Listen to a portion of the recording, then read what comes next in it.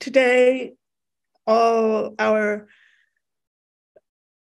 be devoted to the early phase of this most famous artist's career. And the next series, which begins in mid-May and is on Thursday afternoons at 3, we'll pick up with this and then do all the Impressionists and see where we go beyond that.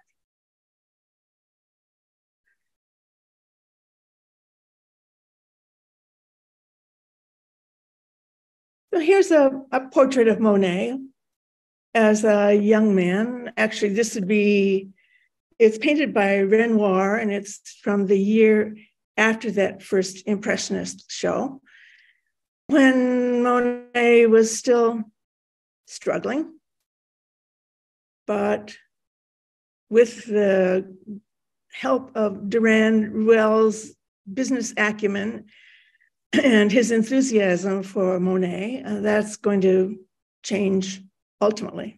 In the first years of Monet's career, he was desperately poor. Tell just a little about his youth. He was actually born in Paris, but his parents moved to Le Havre when he was really young. His father had a grocery business and supplied ships, and his mother was a singer. His mother was much more favorably inclined toward her son's interest in art than his practically minded father was.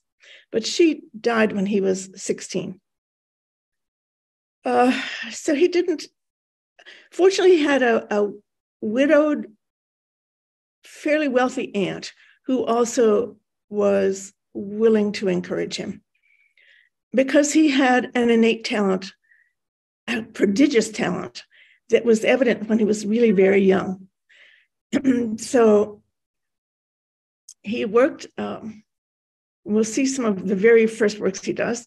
He worked in Le Havre, then finally got permission from his father to go to Paris to study.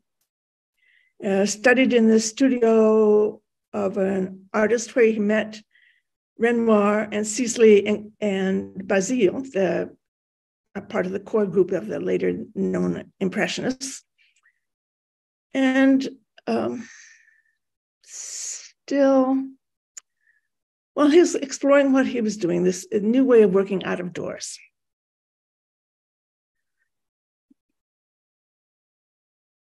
So he went from truly impoverished, I mean, desperately impoverished, supported by his friends. He had one patron who helped, very poor,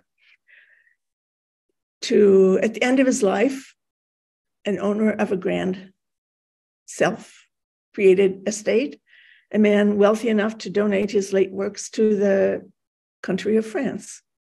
So it's quite a trajectory. There's Durand-Ruel.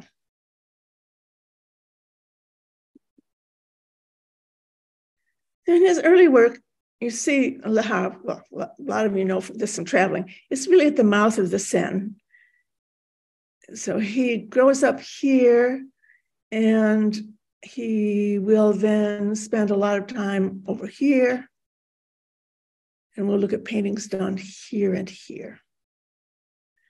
All in an area where his lifelong predilection develops, which is to study skies and seas and water and reflections of skies on water.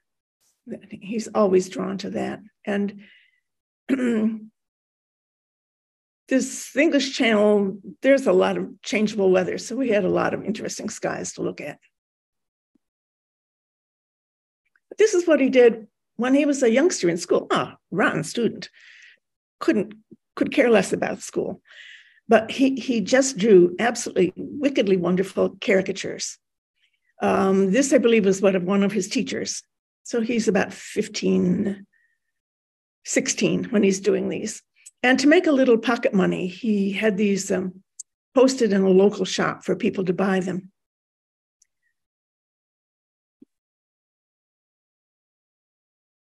And there in Le Havre, he met an artist somewhat older than him, about 15, 16 years older than him, who took him under his wing and sort of introduced him to oil painting and most particularly to painting out of doors.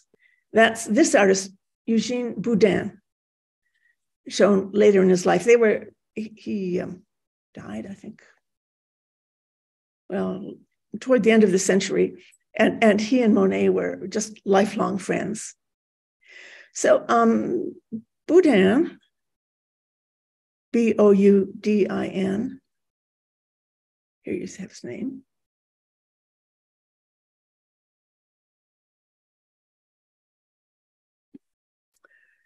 First showed in the Salon in 1850, and then quite apart from that kind of like the luster of a public career, he was just turning out relatively small paintings that sold by the hundreds. The Washington National Gallery has a great collection of them because one of the great benefactors of the museum collected them. And this is the kind of work that Boudin did. So he painted out of doors. These scenes there, maybe maximally 2 feet by 2.5 feet. And they're showing the phenomenon of absolutely contemporary life in France at this time, when there's a growing middle class, and this is growing middle class leisure. Parisians could take a train and very easily get up here to the coast, or they would stay at hotels along the coast and enjoy their vacations. And so Boudin did just numerous paintings like this of all very fashionably dressed people. These are bathing cabins here. And he never really, as you can see, concentrates on the person as an individual. It's the activity of being a tourist. That's new. That's part of this realist showing the world as it is now. And Boudin's real interest is most evident in the skies. Corot, in fact, calls him the Michelangelo of skies, I think it was. That Monet's subsequent interest in atmosphere, in weather conditions, in skies, in water, must have had its, well, encouragement, if not of its genesis with Boudin's work. So you see, he indicates through these flags up here on these high poles that how strongly the wind is blowing, or here, this lady's dress blowing forward. Look at that veil. You can just feel that chill, constant breeze. Or here's another one. It's almost as if the people had huddled to get out of the wind. And how the one steamship, how low the steam runs across there. Seems to have blown over a wicker chair. So they are statements of what life was like. These are from, well, this can be as anywhere in the third quarter of the 19th century.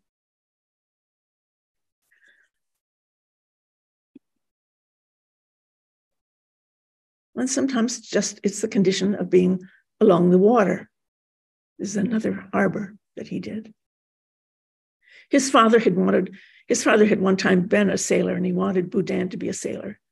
But instead, Boudin set up his painting apparatus and painted what was out on the water. I'll now show you one more by him.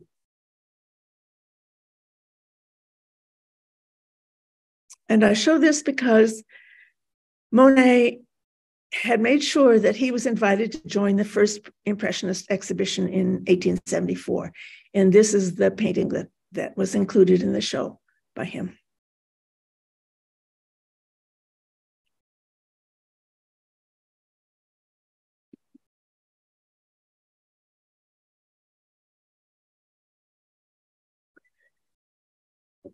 This rattles me, this particular painting. It's so extremely difficult for me to, oh my goodness. Let's get rid of this.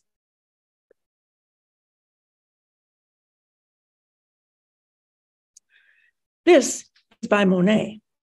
And this is by Monet at age 17, 18. And this is, as far as is known, about the first oil painting that Monet had completed under the guidance of Boudin, who took him on a sort of a painting trip to an area just near Le Havre.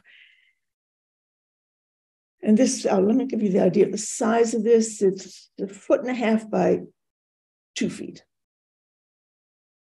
And this was shown in Le Havre in the annual municipal exhibition. And I'm going to spend some time with this. Not because it's a typical Monet or it's just astonishing. It is not at all typical of Monet in that it follows the conventions of landscape painting. Even though he and Boudin are working outdoors and sketching outdoors for this, this is something that Monet did in the studio. And in the studio would mean possibly rearranging it, emphasizing, altering details to make a complete and correct and finished painting. Now, what in this makes it well, it's not absolutely correct, but a complete and finished painting, you can still see in this painting, not just the breeze blowing and people huddled. Notice how Boudin had put the people over to the side of the picture. So you had the sense of them huddled against that strong breeze. Very, it's very telling what he does. But that here it's like Monet's mind, his planning is in control. And why you look for that? Well, all sorts of things. So I'm doing this in more detail than I will with any of the others, because this is then a kind of a standard against which you can look at Monet's other, what we think of as typical Monet works. First of all, you have something to lead you into the landscape. That's paramount, and that goes back to the 16th and 17th century. This is especially in French landscapes. This is, you had to have a path or something so that the viewer can have a sense of entering into the scene. So here you have this water, wonderfully reflective water. And it takes you back to a fisherman who's in this bright blue. So although he's small, as he ought to be in a larger landscape, your eye is drawn to him by the color. And then you have a lush field. Now, it's not enough cloud in the sky so that you could sort of see the panorama where the land is dark, where it's the clouds shield it from the sun, and then there's a strip that's light and then dark and light. That's one way of suggesting things going back in depth. But here it is, this must be wheat or some ripened grain. A little bit shows through here. So you have a kind of a layering going back. And of course, the trees get smaller and smaller. So you have the sense of, although you can't see it over this crest of hills, there's some very distant landscape continuing over there. So it gives you several ways to know that this is not flat. No, you can imagine yourself into the land. And you have this close-up, more carefully done clump of bushes here. And then they lose their detail as they go back. And that's true to optical observing. Well, where's the arrangement? Those are, okay, that follows the rules, but where's the arrangement? Look how this tall poplar merges with the clouds. And that part of the cloud has very much the silhouette of this. And this cloud acts like a bracket, an umbrella over this row of poplars. And the shape of that curve and the shape of this curve is carried on by the trees over here. Or this line comes right down into here. So you could plot the composition on a flat surface and see the shapes and the lines, how they are meant to integrate with one another. So that's the human mind making itself apparent by how it has organized landscape.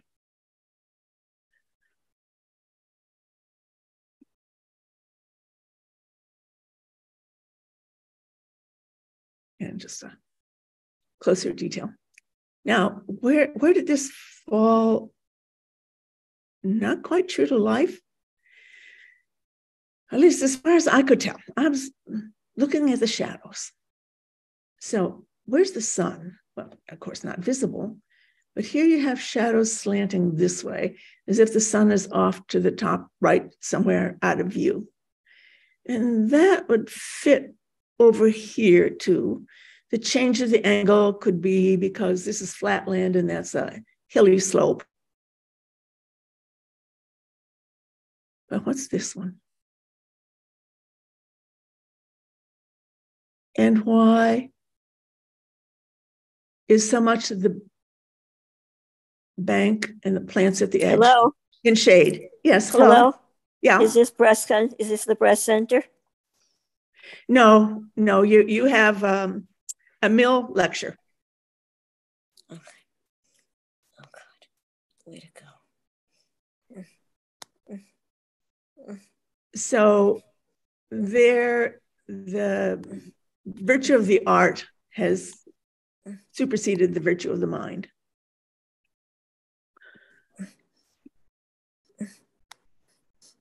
These are poplar trees, and poplar trees are all over that area. And we'll take you right, because since we're not going to get to the end of Monet's career by any chance today, I think we'll do well if we get to 1874. Show you. Excuse me. Someone needs to mute the person who asked about the breast center. You need to get out of your connection to the mill class.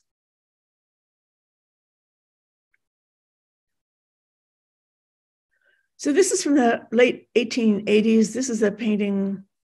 This one I think is in the Met of poplars. And here's one he did in beginning of the 1890s, and this one is in Philadelphia. That's when he does ultimately series paintings.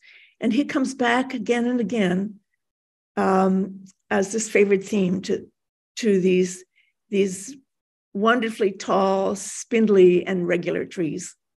So it's like, oh, it's true to that area, but it's also true to what he likes.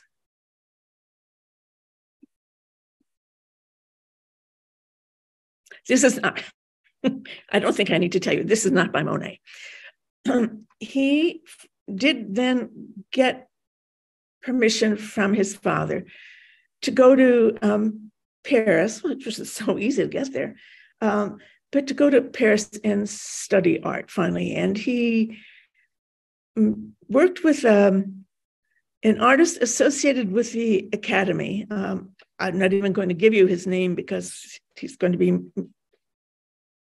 not particularly meaningful, but it was a Swiss-born artist who's probably most famous for statements about how you can never be detailed enough.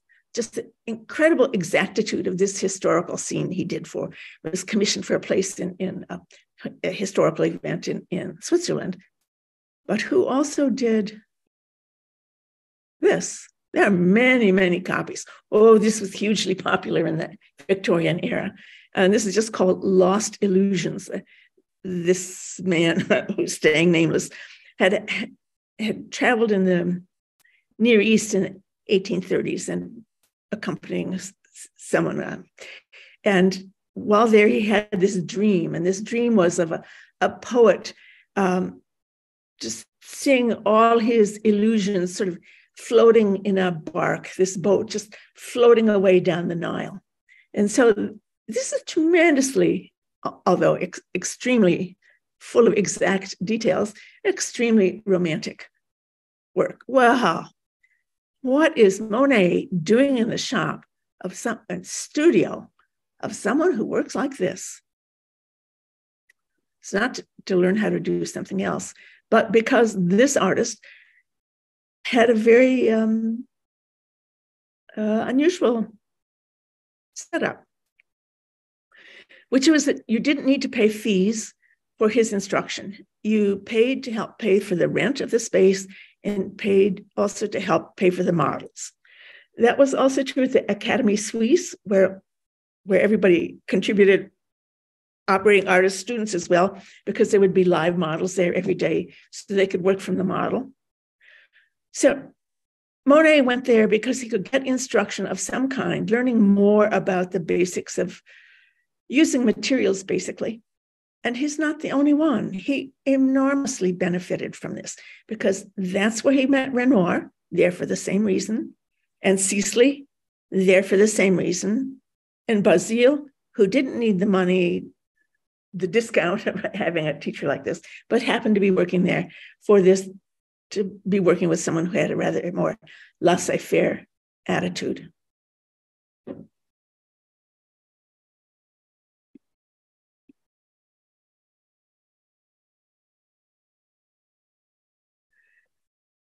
So those young men, as a group, left that artist's studio and decided they're hearing the siren song of modernity. Let's work showing today's world in a way that's appropriate for today.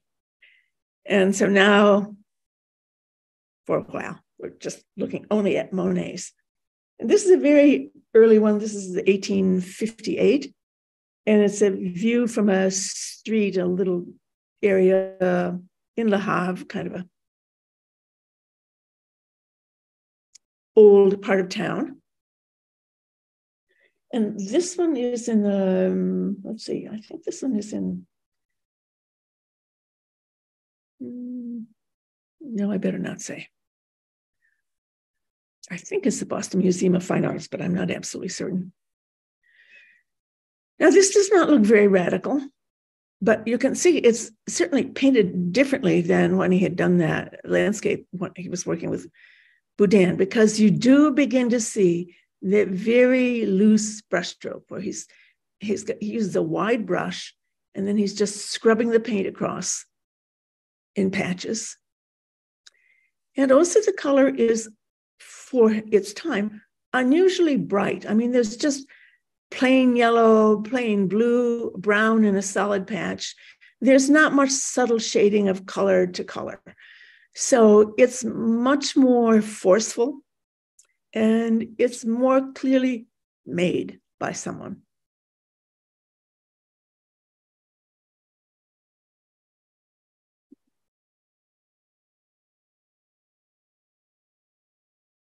And this is a cart on a snowy road. This is 1865.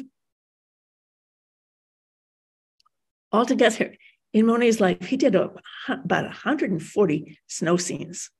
He obviously enjoyed this very much.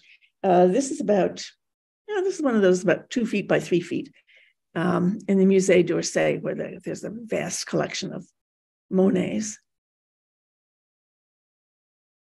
So you see that, well, that's very evident.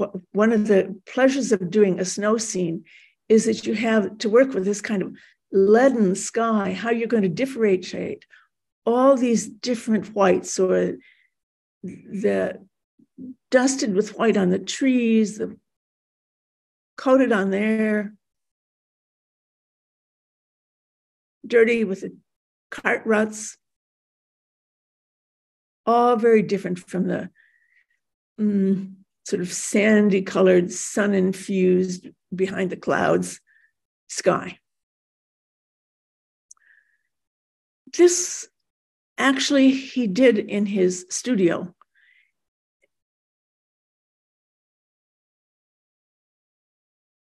But it's and it's kind of conservative.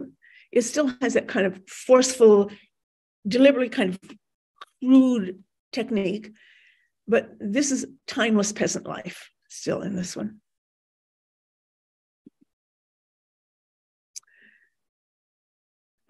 There were many artists doing snowy scenes right around this time in the middle of the 19th century. One of the artists who was making it especially an inviting subject, by inviting in the sense that it bringing recognition to it, was, you see, this is Courbet.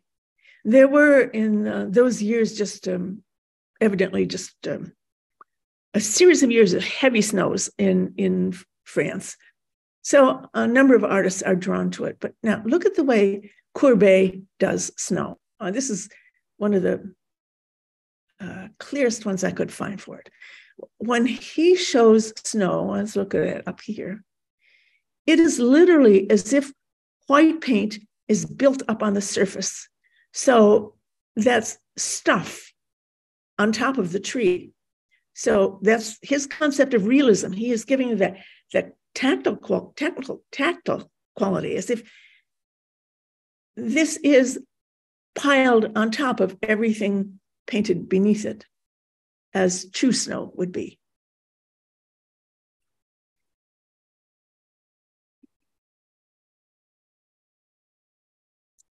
Which is not Monet's interest.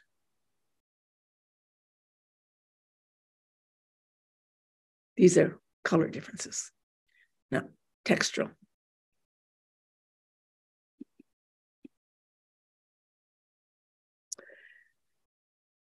We wouldn't otherwise get to this one today, but to show you another one he did, a far more famous one. This is just 3 years later. I mean, Monet worked very rapidly and constantly and developed. I mean, he's just meteoric in the rate of change in what he's doing.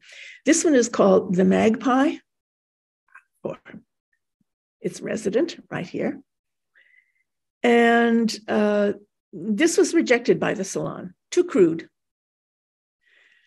It's in the Musée d'Orsay, and it's their absolutely most favorite work of art today. This was too crude, too garish for the judges and for most of the public. And for us, one of the things that's significant, other than that, I just think it's quite lovely, because we like bright color. We like to see the artist at work. We are enchanted by what Monet does. This is the first one where he's beginning or manifesting that interest in how do colors change in light.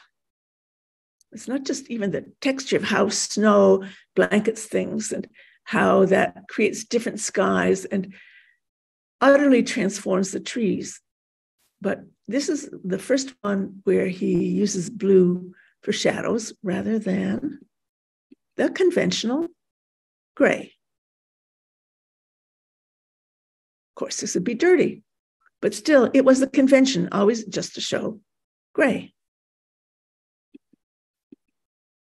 Monet, who one person said, oh, he's only an eye, but oh, what an eye, had extraordinary sensitivity to colors. And he, when you go out, when there's next year, when we have a good snow, you'll need to remember and look at this too.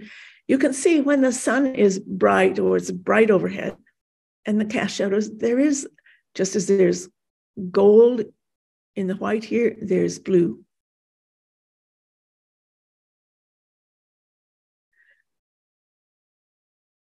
Monet, when he's doing these paintings, and we'll just leave this lovely one on while I talk about this, insisted it needs to be painted right in front of what you're looking at.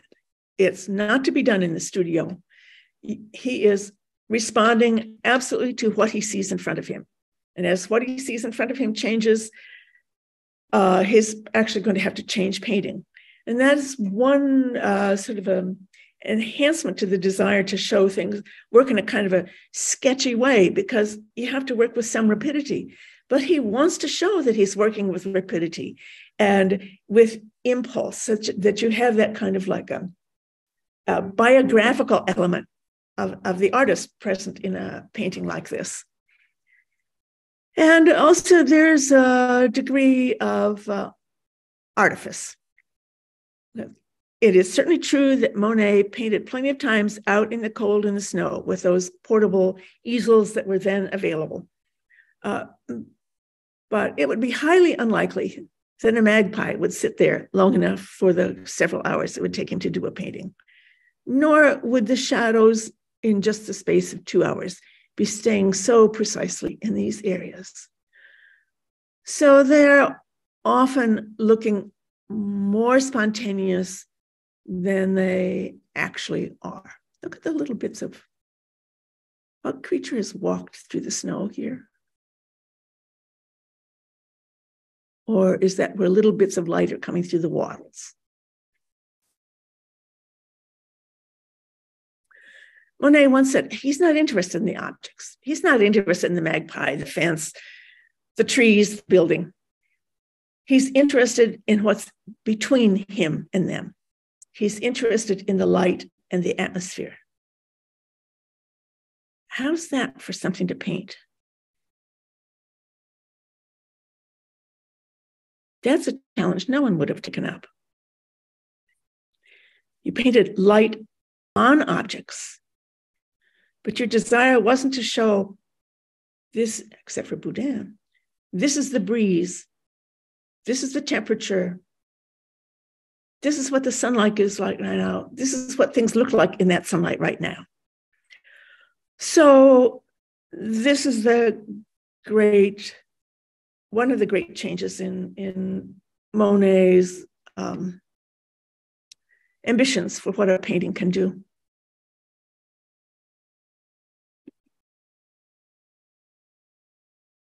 So as I say, the salon couldn't take this, just absolutely couldn't take this.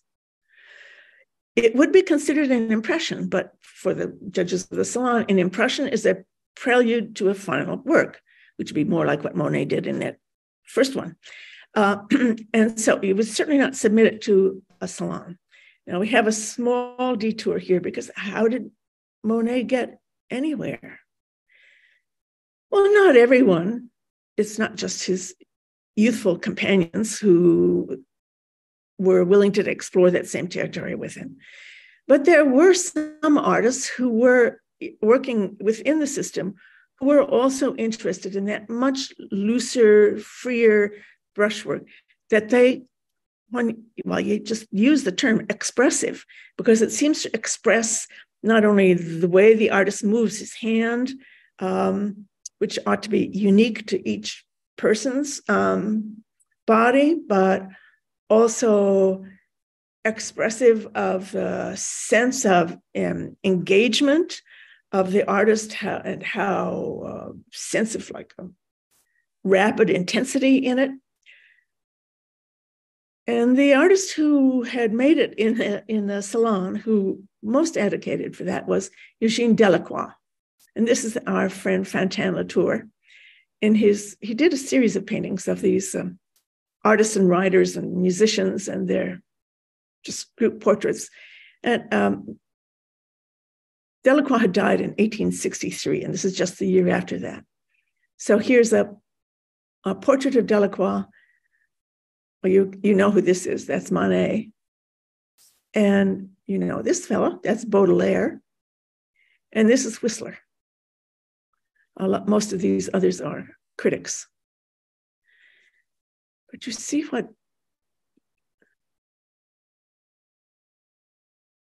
Delacroix, already in the 1830s, and in fact, this kind of way of working is then associated with becomes called Romanticism here in this detail. Or you can also make out just patches, strokes.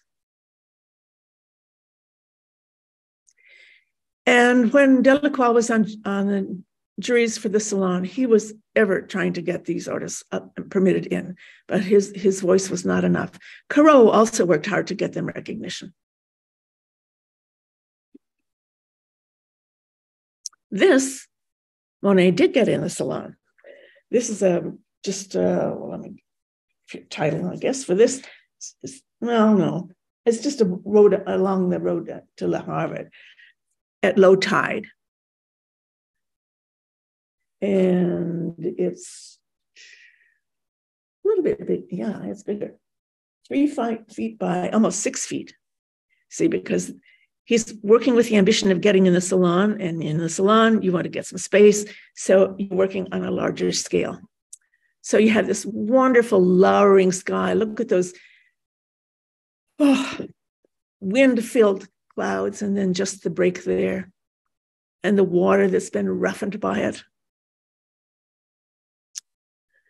And there's a fisherman and a man in his cart and these 2 horses. It looks as if it were one where Monet had set up his easel right here at the shoreline. However, in fact, he made sketches and he used these same groups in other paintings. And he did do this in the studio. But this is what he's about to do, always out of doors.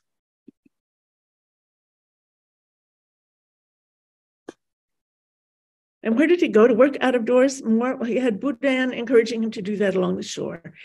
And then he went to that forest of Fontainebleau, which is to the southeast of Paris, where the so-called Barbizon artists, of whom Corot was one, worked for part of the year, going to sketch, compiling sketches, taking them back and creating paintings in their studios. Most of the time, Corot did do some very small ones just there. But so Monet goes and meets a number of these Barbizon artists because they also are working out of doors. So that's just the whole way of thinking differently than in the confines of your studio. This one is called the Bodmer Oak, and it's in the map. And its size is, it's almost a little bit more than 4 feet across. So you see now, for the leaves, the fallen leaves, these are just patches of orange. And he's so interested in the dappling of the light, and the backlighting. It's not just this tree, which was famous because an artist had done another Swiss artist had done a painting of this tree, which was in the salon the previous year.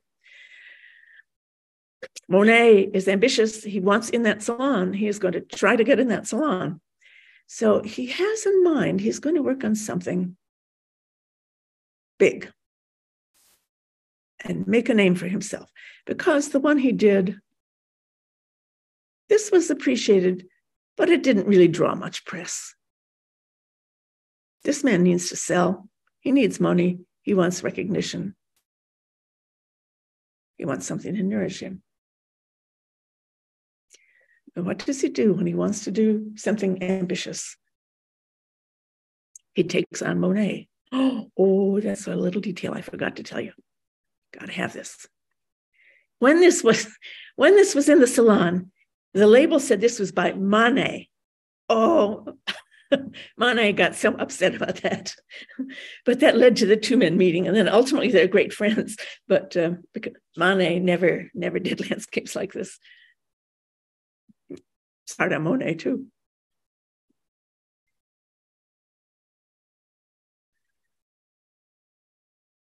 So there's a story to this. This is the next and quite famous early work he did, and it's just now called the Déjeuner sur l'herbe, just as Manet's painting, which we'll look again at in a moment.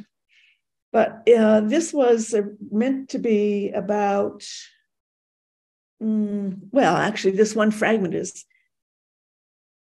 6.5 by about 10 feet, an enormous painting. Well, that's that aspiration for the salon right there. So these figures are life size and over life size. Remember, Courbet had introduced that into the salon. And in the subject,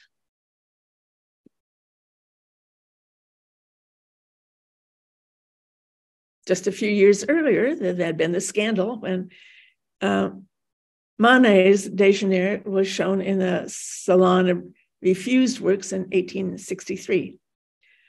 So with the picnic of this very puzzling combination of figures, now you have a picnic.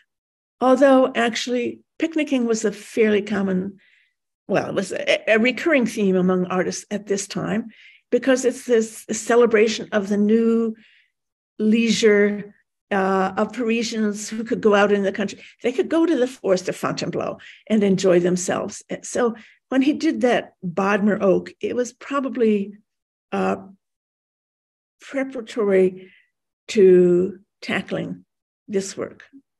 This is unfinished and peculiar because, well, there should be more than this even.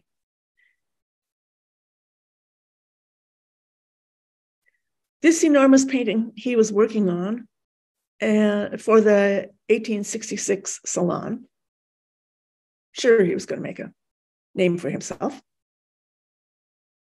He couldn't pay his rent. He had to stop working on it. And he gave this to his landlord as a surety. And the landlord took the canvas, rolled it up.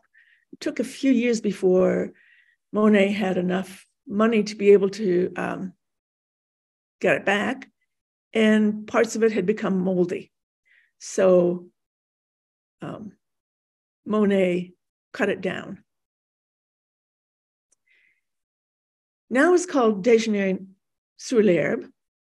It's kind of like, it's sort of like in the know kind of pedestal. We don't know what Monet meant to call it. He never had to have a title for it because it was never displayed. And likewise, it's possible that Manet's version got its name, Déjeuner l'herbe, based on this one, because Manet had originally just called his the bath. So there's some kind of tension, some back and forth between these two artists' visions of what they're doing.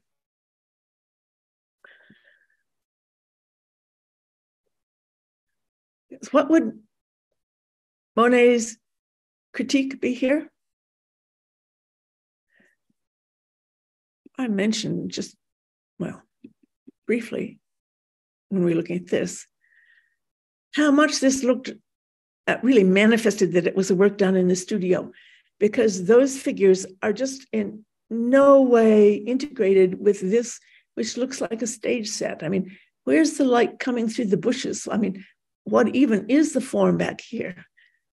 How do you get from here to there? This is like a painted stage set.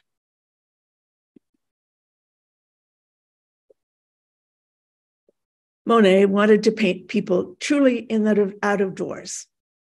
The light shining through the trees, backlighting these two figures, dappling these white lawn dress, shining through in parts here. So it's a study of large figures. This is, he's not generally one who has an interest in figural painting. So actually he wants that for being in the salon. Later, we think of him mainly as a landscape artist, but he wants to show all of the world surrounded by light and atmosphere. So you can feel what the temperature is. You can, in a sense, smell the air there, that you can be in the three-dimensional actuality of that world.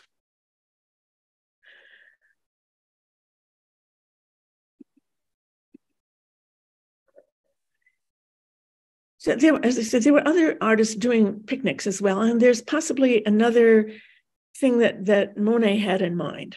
Maybe Monet did as well. I think it's more Monet. He's thinking back to the Rococo period, to the early 18th century, and the very famous French artist Watteau, who did a lot of scenes they're called fête galants, just the well-to-do enjoying themselves and picnicking out in the country. This one is in the Wallace collection in London.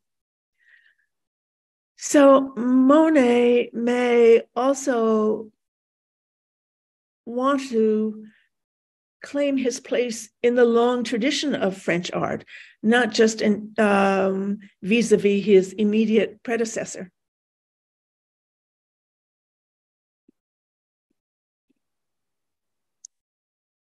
Now we have some idea what the full painting would have looked like from a colored oil painting sketch he did of this. And this itself is 4 by 6 feet. You have when you think of this size, okay, that's a big painting. You stop to, this is a sketch. The ambition of that and how rapidly he works, that he can lay down the paint like this, and then work on that, what he intended for the final painting, all within the space of this 1 year. So, see this figure over here is some servant. He's in the fragment. That's all. Where another part of the painting is missing over here. And I'll put the Pushkin one back on, and you'll notice also this figure is different. Yep.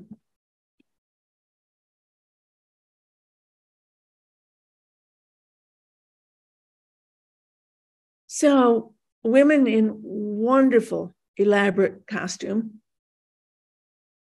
And these two in these sheer white gowns where you can see their flesh through. And when you see this tall fellow, he's had Basile pose for that. Because this is done in the studio.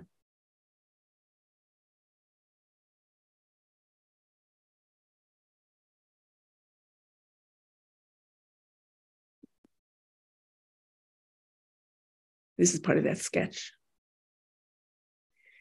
He's very interested in the costumes.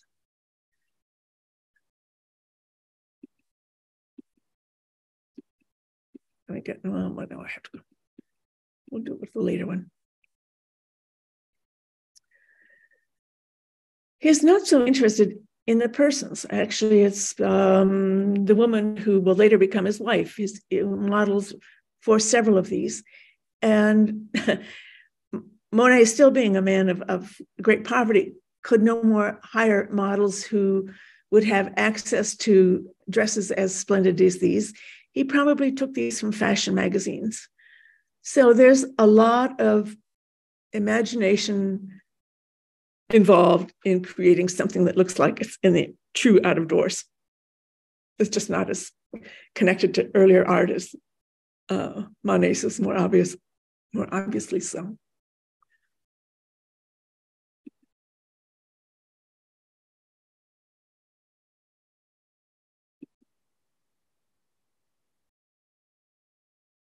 And the Getty images are also very good color always. So this is a new, you just look at that kind of orange is a chemical color. That's not a color in nature. So that's a part of the modernity here, just as these women's dresses are absolutely of that period in the 1860s. So this is the life of today.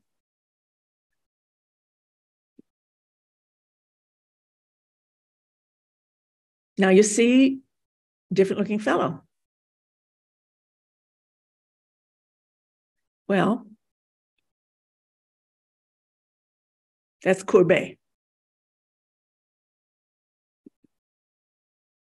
Courbet had been to visit Monet and Basile, who were sharing a studio at that time, and had made some fairly favorable comments about this painting.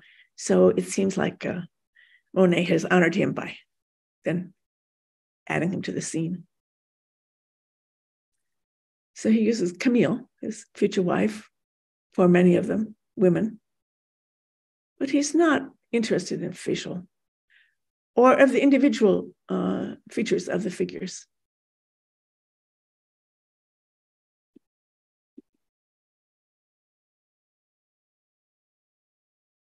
But that light,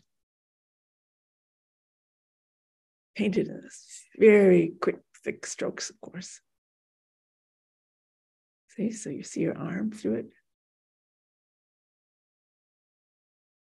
Light hitting it just back here. And reflected light from the cloth under her chin. When the arrangement of fruits is in the shadow, very little light, unlike Monet's. And just to show you how popular that theme was at that time, this is by Tissot, their good friend, who Degas wanted to have in the Impressionist show, who did a picnicking scene several years later. Look how absolutely airless, spaceless that is. Although there's reflecting water, and this should be light shining through here and shadow, but this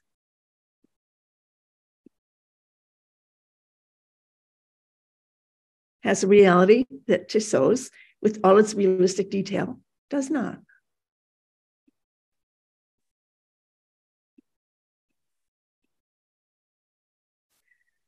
Well, since that painting was taken out of his hands by his landlords, to get something in the show, in just, I think it was a couple of weeks, Monet produced this, and it's about 7 feet high. It's a painting of Camille in a green satin dress, also absolutely au courant, absolutely of the time. And this was accepted in the salon, and this was enjoyed, the comment always being about this dress, about the flow of this satin and the ripple in that. I mean, Zola wrote a lot about this, just how very fine it was.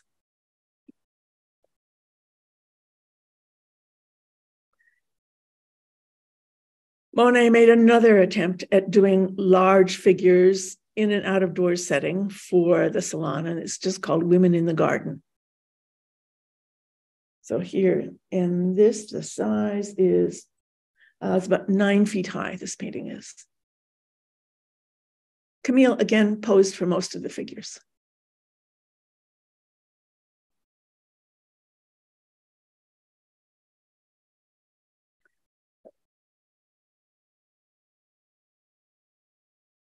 Here's modernity. This is an illustrated fashion periodical of that time. And you see the clothing is, especially this one's very quite similar.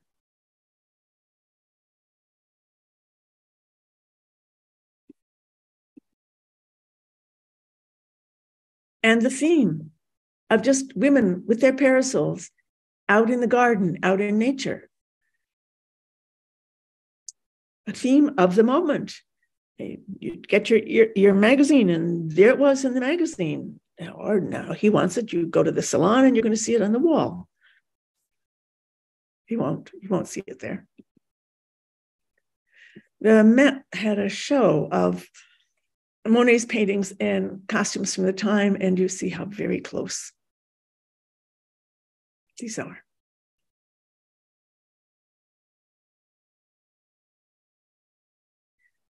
So this is totally modern. And then there's a kind of interesting other modern aspect to this, is that these are human figures, but there is no human story, nor do those women have much humanity. And in that's like another modern sense of how you're around people you don't know. They are here, these women are essentially fashion plates. They are celebrations of the fact that now there are factories that clothing can be mass produced, that women can afford to have changeable fashion like this. So it's a celebration of the times.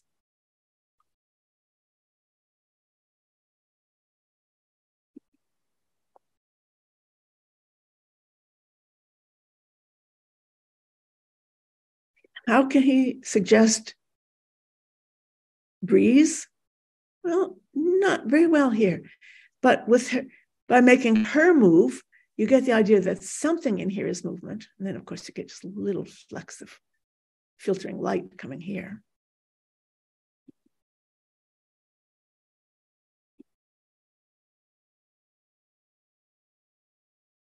You know how he loves flowers.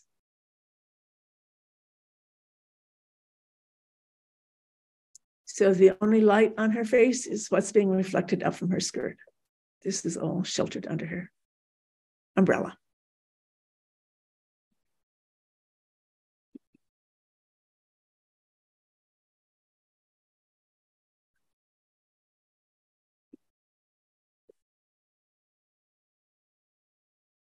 We have just a couple of minutes left at the time, but this one in the mat.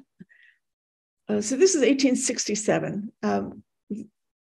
Monet and Camille have not yet married, but she bears a child. And Monet's father, in disapproval, cuts off all financial support to his son. And Monet has to move in with his aunt in a kind of wealthy suburb of Le Havre called Saint-Adresse. And this is at the terrace of her place. This is a radical painting. And let's just say what there is radical about this, and I'll just tell you, and we'll have to stop at that. So you're looking down on this as if you're in the house and looking down, maybe you're on the second floor and looking down at it, which is a kind of an unusual vantage point. This would be his father, who knows who this is or who this couple is. You know that there's a breeze. You can watch the smoke. You can watch and see the fluttering flags. So you can feel it on you. And you know there's a strong, clear sun because these are such distinctly edged shadows. So you have the breeze, you have the sun, you could smell being by the water. That is so vividly, physically, imaginatively possible. But could there be a place like this? Surely, yes, this is the locale where he was. But when you look at this painting, does this water look like that's in the distance? There's a band of land, a band of blue water, a band of sky. Oh my goodness, sky that flattens it out, as do those two flagpoles flatten it out into horizontals and verticals. So that is quite radical. And where might that come from? I'm not going to be able to show you. Probably his studying of Japanese prints. And if you take the next series, we will see more of that, but this is to invite you to go and look at this in the mat. How it so balances something that's a two-dimensional made object where you can see each brushstroke and dab of color by the artist making it with a scene that's in the out of doors.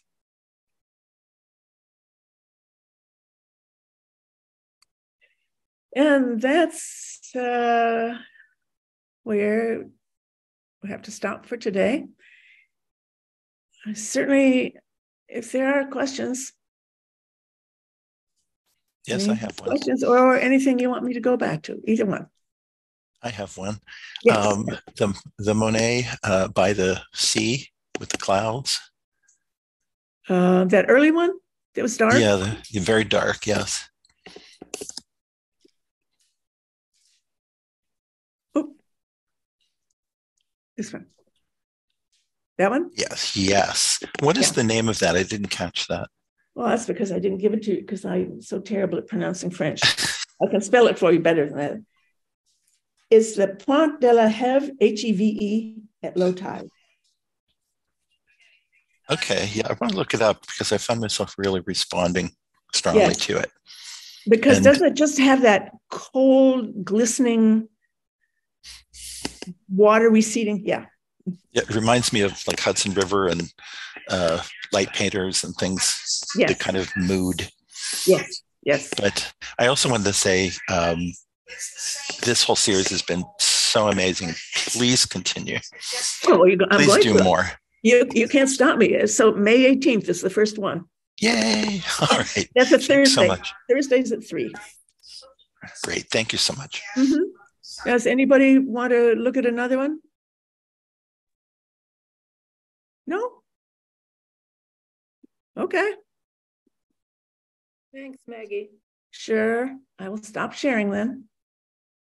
Oh, I don't like to stop looking at them myself, but They were all so wonderful. We could see them again and again. Yes. you know, I had trouble finding some images for you because you should try this. Take something like the magpie. Google that. You're going to find at least 2 dozen, 3 dozen sites where it's for sale. Reproduction, handmade reproduction, poster, reproduction. These are so popular now that it's hard to imagine that the public was like, yeah, when they saw them first. That's amazing. Yeah. All right. Goodbye. Okay, well, thank you very much. And we'll see Thank you you. then next one. Yes. Yeah, you sure will. Next